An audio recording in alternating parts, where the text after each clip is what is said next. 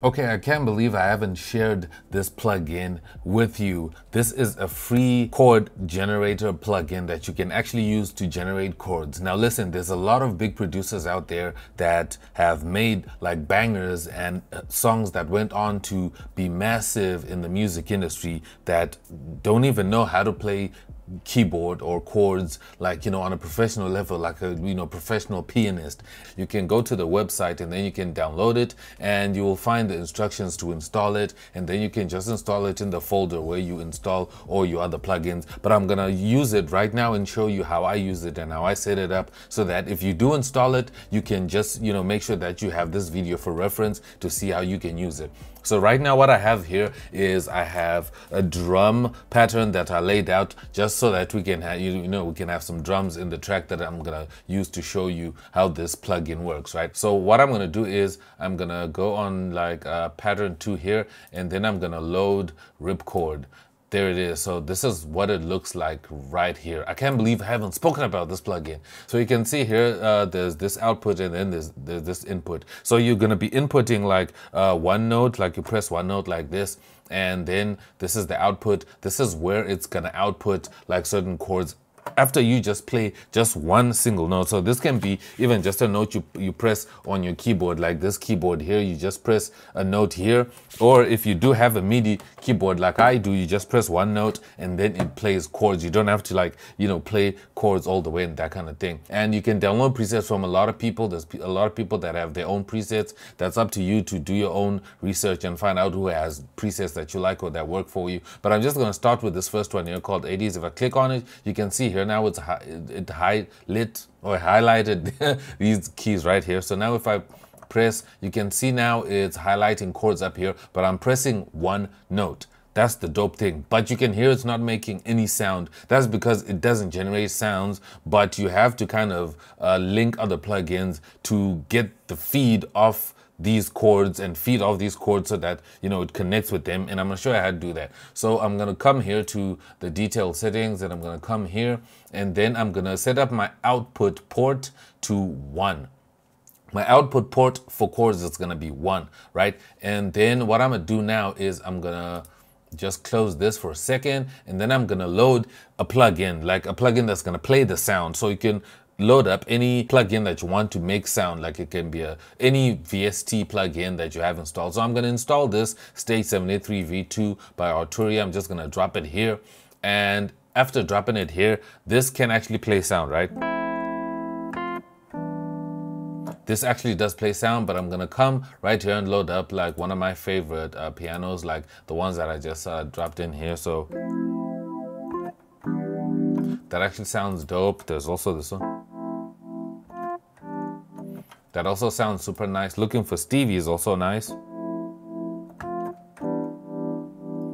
I think I'm gonna pick that one. So now what I'm gonna do is that I'm gonna come back to the settings here, and then I'm gonna go on input port, and then I'm gonna input number 1. So it's now gonna feed the chords from ripcord, and then they're gonna play here. So now if I go back to ripcord, make sure it's selected, and then I press chords instantly.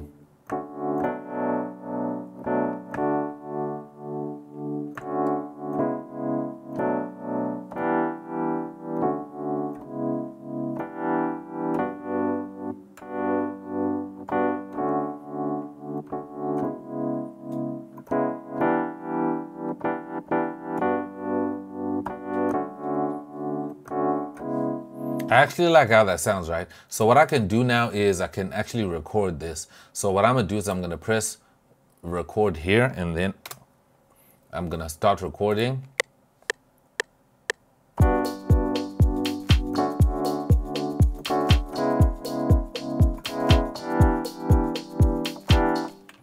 Just like that. So now it recorded that, and then I can just quantize like this. So you can see here it's single notes, right?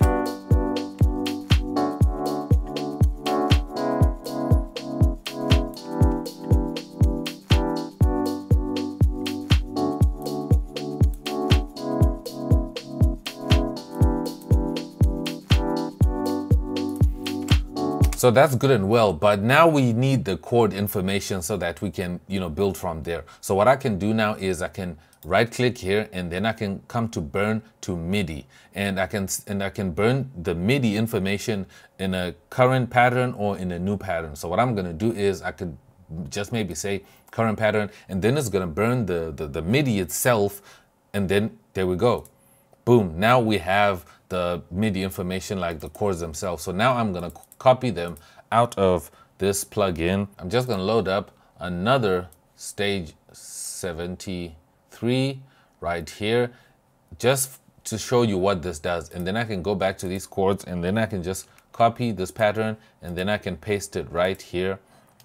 Boom, now I have the chords. Now what I can do now is I can just mute the rip chord just like that, and I can even mute the first one that I had here, and now I have my chord progression. So now I just have to cycle through my like my presets.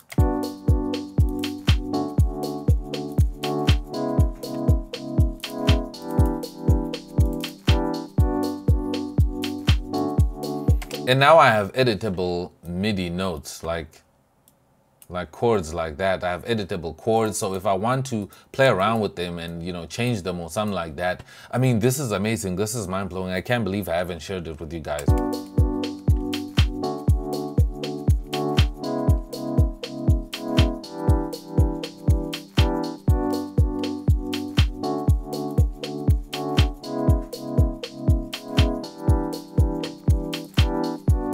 And it's that simple. So make sure to check the link down below in the description to download Ripchord and play around with these presets, and let me know down below which one of these presets that you find or who has the best presets that you use for the type of music you make. You might not make house music. I know there's some people that don't make house music or my style of house music that watch my videos. If you found this super helpful, make sure to drop this video a like and also subscribe to my channel, and also let me know what other topics you might want me to cover in my future videos. But thank you so much for watching. I'll see you in my next video. You can check out this video that's on screen right now. Have a great day, and I'll see you in the next one. I'm X, and I'm out. Peace.